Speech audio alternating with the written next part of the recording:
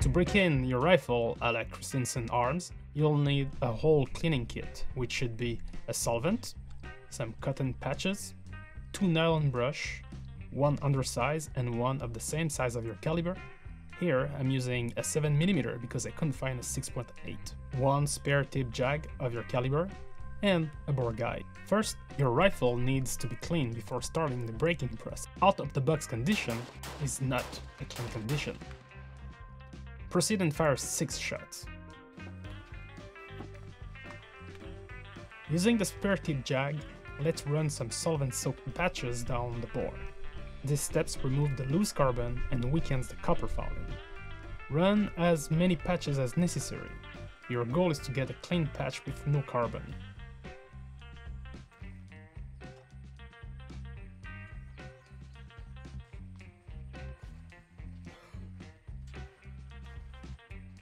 A blue tint means you're working on the copper fouling. We then switch to the brush of the same caliber as your rifle to get the copper. Soak it with solvent and run it 20 times down the bore, making sure you exit the muzzle and the chamber before reversing direction. Next, we switch to the undersized brush.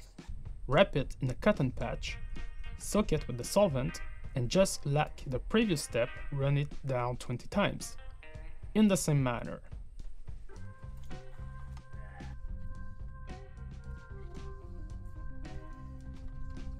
After 20 passes, reinstall the jag and push some clean cotton patch to dry the bore. When clean and dry, fire 6 shots.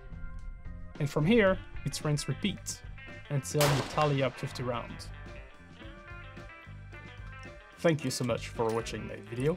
If you like this type of content and want more, simply like this video and hit that subscribe button. It will let YouTube know you like this channel. To help further, you can use my affiliated links in the description.